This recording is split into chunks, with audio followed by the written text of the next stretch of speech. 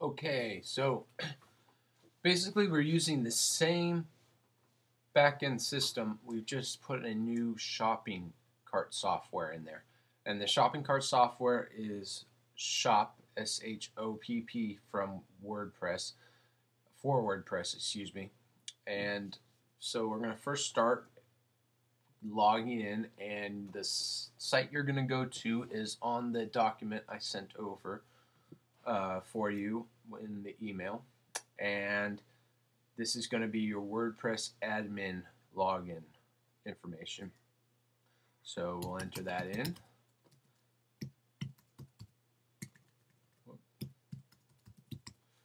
And then you're going to click login. We'll remember it. And you'll be taken to the dashboard of your backend for the site. And basically it's the exact same layout as the other videos that I sent over. The only thing that's changed is over here on the left hand side we have Shopp instead of the WP e-commerce. So below posts, media, links, pages, etc. is Shopp. Under Shopp you have various categories: settings, categories, products, promotions, customers, orders. So we'll start with settings, and this is going to be the only thing you're really going to be concerned with within this dashboard backend. So we'll click on settings, and settings basically lays out the various settings throughout the site. We'll concentrate on a couple of them that I know you may want to change in the future, and the other ones are more presentational and they could disrupt the site. So we'll first start here at the general settings, and we have merchant email. If you want to change your merchant email to something other than the email that you're using right now, you'd come in here, highlight it, and delete it, and type in the new address, and then click Save Changes. The other things on here is base operations is USA, California, and then our markets, your market is USA. Below that is order status labels. Nothing else you really need to worry about on this page. Dashboard widgets, that's not something to worry about, but we need that enabled. Those are the sidebar, cart, etc. They're on the sidebar of the site. Next thing we'll look at is payments. And payments is where you decide which payment gateway you're going to be using. So right now you're using PayPal Standard, and what you do is enter the email address associated with your PayPal Standard account, and that automatically links up the payment gateway to the shopping cart that we're using. So that if you changed your account information for some reason, this is where you would change your email address. Next we have taxes, and if you all of a sudden want to start charging tax, right now it's all inclusive, but if you want to start charging tax, you would click enable, and below that change your tax rate to whatever the tax rate is. Right now I have it 9.75, but it's not enabled, so nobody's getting charged tax at this moment in time. The other one I want to look at is shipping, and just to show you that shipping is enabled, but there's no charge or handling fee for it. The reason it's enabled is so that we can get the shipping information from the customer. If we didn't have that enabled, it wouldn't ask for a shipping address. Next thing over, we'll just take a look at the presentation link. And this is basically the layout of the images, the thumbnail images, which are the smaller images before you get to enlarge them. And then the gallery image size is the one that's on this individual product that's a little bit larger than the thumbnail, but still not full size. And then we have image order, and we just do that by file name. Product orders by title. You could switch that to best selling, price high to low, price low to high, newest to oldest, oldest to newest, random. However you'd like to set that up. We right now have 9 products per page, but you could increase that to 12. I would keep it in sets of 3 because there's 3 that go across the screen. Grid rows is 3, so you could change that, but the problem is the images would start to overlap the sidebar and go outside the border. So most of the stuff you want to keep the same. Next thing we'll look at is we're going to look at products and categories. So we'll first look at the categories and how that's set up. Click on categories. And basically what we have here is we have all the different suites listed, and we have photography suites. Photography suites is the parent category of all the other suites. So all the other suites are subcategories of photography suites.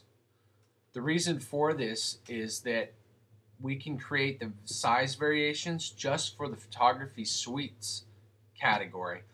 And if we put all the other suites underneath it, then it'll just transpose those size variations to all the other categories and all the other products. That way you only have to enter the variations once for size if you want to change price on any of the sizes, then having to go through each product and change the pricing.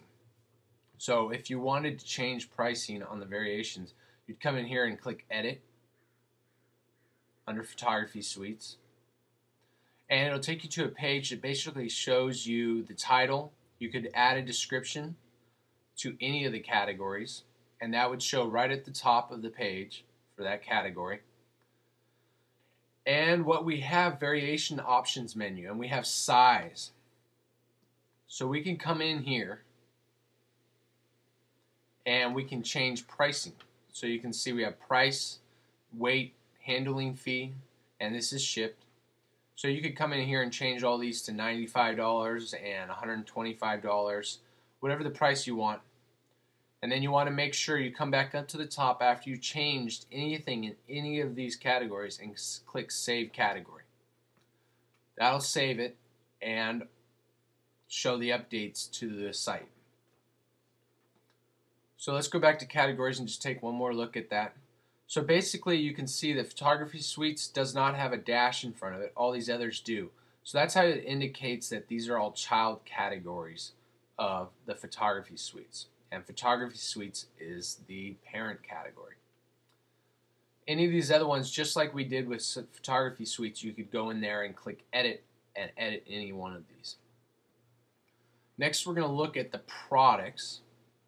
And I'll just do a quick overview with this. I'll also send over a video for just the products, just so we know, make sure that you know how to enter a new product. So I'll click on Products, and this will bring you to all of your products within the site. So there's at least 11 pages, maybe more, I'm pretty sure. And so then you can take a look and see all of the products within your store.